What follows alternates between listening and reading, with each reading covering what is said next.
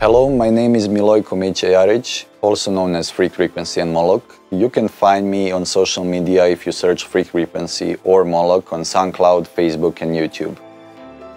So, how did I start making music?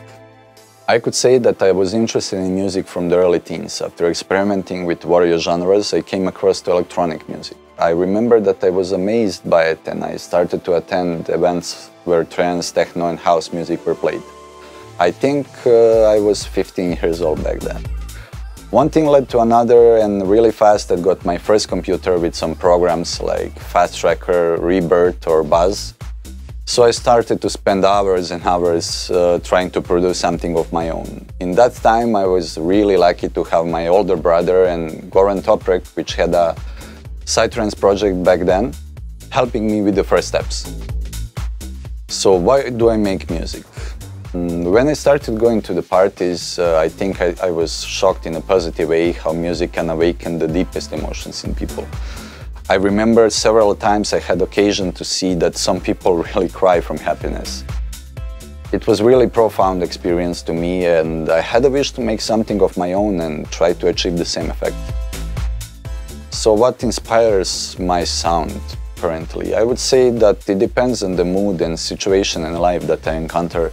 Traveling and visiting some of the places where I have not been leaves a really strong impression to me. So what I'm listening to now? I try not to limit myself to electronic music, but I can say that in the last few years I listen a lot to the world music and I'm getting good part of inspiration for my music from it. What softwares did I use in the past and why? I have used many different softwares until now, and I think I stayed longest with the Cubase. I use it mainly because I like the workflow in it. So how did I learn the basics of production and advanced techniques?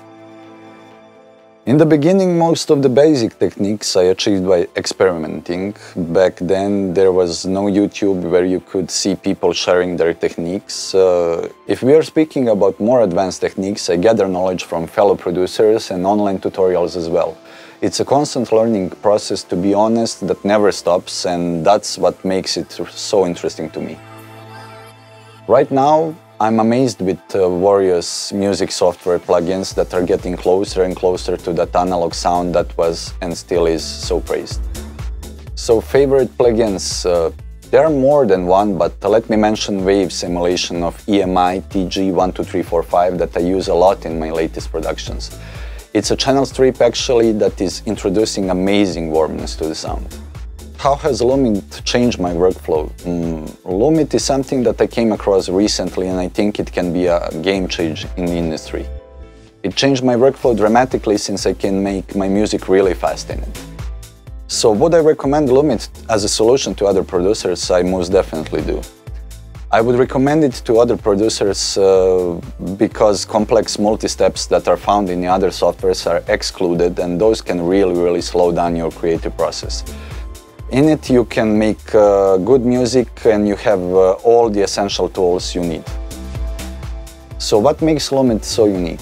I would say fast workflow, innovative and appealing design, and really no limits to the creativity.